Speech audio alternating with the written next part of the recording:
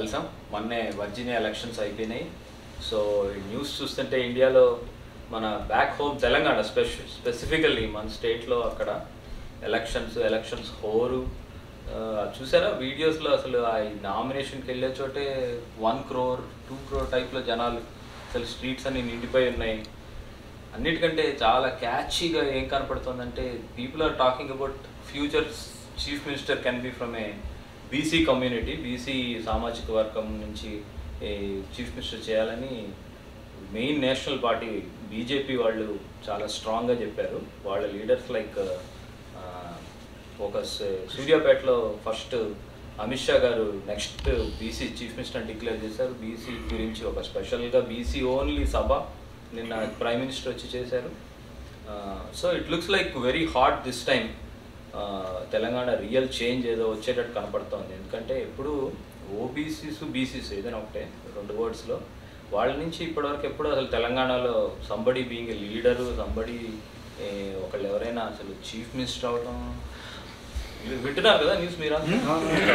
రమణ గారు మీరు చెప్పింది this is very highly promising. ఎందుకంటే ఈ రాష్ట్రంలో ఆల్మోస్ట్ 70 సంవత్సరాలు ఇండిపెండెన్స్ వచ్చి మనకి 73 సంవత్సరాలు అయింది, 75 సంవత్సరాలు అయింది. ఇంతవరకు ఒక బడుగు వర్గాల నుంచి ఒక సీఎం అయింది లేదు.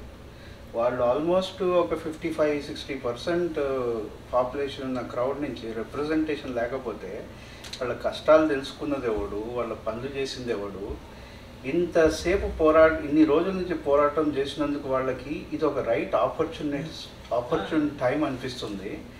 వాళ్ళలో ఒక మనిషిని తీసుకొచ్చి సీఎం చేయగలిగితే ఆ యొక్క బడుగు వర్గాలకి వాళ్ళ యంగర్ జనరేషన్కి, ఎందుకంటే వాళ్ళు చిన్నప్పటి నుంచి వాళ్ళ తల్లిదండ్రులు పడిన కష్టాలు చూసుంటారు కాబట్టి this will be the best opportunity for the next generation to say yes మేము కష్టపడ్డాము, మా తల్లిదండ్రులు కష్టపడ్డారు, ఇవాళ రోజు మన వర్గం నుంచి ఒకళ్ళు సీఎం అయ్యారు అన్నది this is the best opportunity for somebody to get picked up.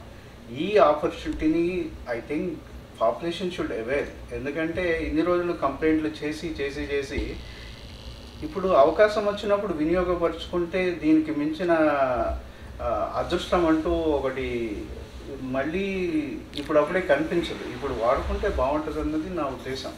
అది 200% కరెక్ట్. నేను చెప్పినట్టు గత 70 years నుంచి వేరియస్ కారణాల వల్ల వేరియస్ కమ్యూనిటీస్ రూల్ చేసినాయి. మనకి ఇప్పుడు కూడా ఫోర్సింగ్ ఫ్యూచర్లో కూడా కరెంటు గవర్నెన్స్లో అవుతుంది అనేది లేదు. బట్ అట్లీస్ట్ మనము చూసే మీడియా ప్రకారం బీజేపీ బీసీసీఎం చేస్తా అన్నది అంటే బీసీలో డిజర్వింగ్ క్యాండిడేట్ ఆ పార్టీ ఐడియాలజీ అనుకోండి, వాళ్ళకి ఏమేమి సిద్ధాంతాలు ఉంటాయో దాన్ని బట్టి డెఫినెట్గా చేయడం ముఖ్యం. ఇంకొకటి ఏంటంటే అసలు మీరు సీఎం అంటున్నారు కదా, 2nd, 3rd పొజిషన్లలో కూడా బీసీలు లేరు. ఎన్టీ రామారావు టైంలో దేవేందర్ గౌడ్ ఉండేవారు, కానీ అంత పవర్ఫుల్ కాదు, కేవలం 1-2 జిల్లాకు మాత్రమే ఉండేవారు. సో స్టేట్ వైడ్ లీడరు వాళ్ళ ఇష్యూస్ను అడ్రస్ చేసేవాళ్ళు, వాళ్ళ సమస్యలను చీఫ్ మినిస్టర్ కానీ ప్రైమ్ మినిస్టర్ కానీ ఢిల్లీ వరకు తీసుకెళ్లాల్సింది అసలు లేరు. అంతవరకు ఎదగనియలేదు.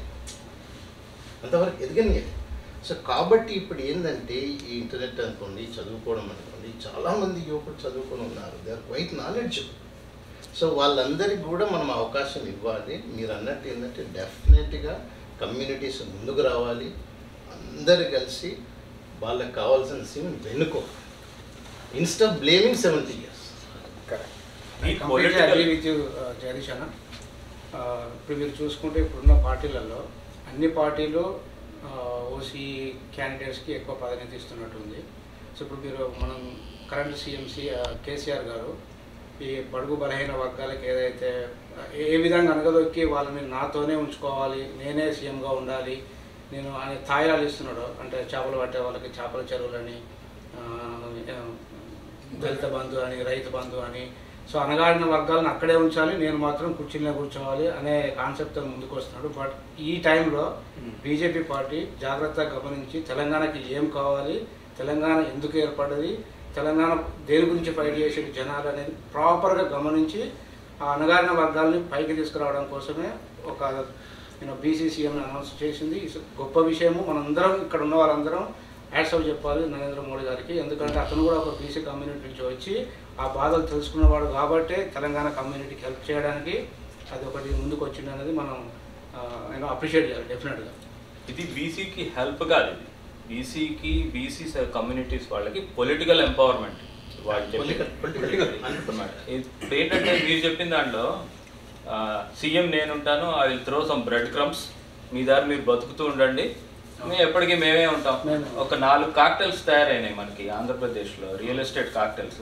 వాళ్ళలో వాళ్ళు కొట్లాటలు పెట్టుకుని 3 పార్టీలు 4 పార్టీలు కలిసి ఆ కార్టెల్ ఈసారి ఈ కార్టెల్ విన్ అవుతుంది, నెక్స్ట్ ఆ కార్టెల్ విన్ అవుతుంది అన్నట్టు తయారు చేసుకున్నారు.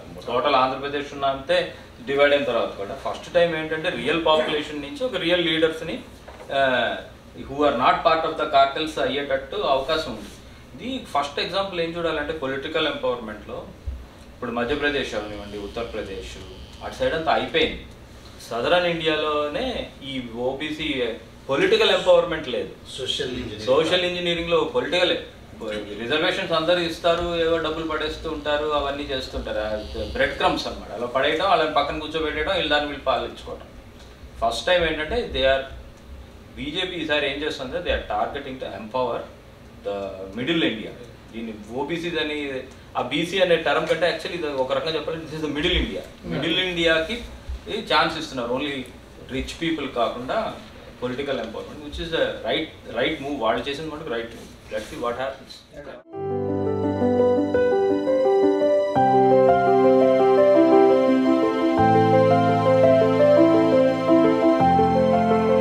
MyindMedia, the voice of India.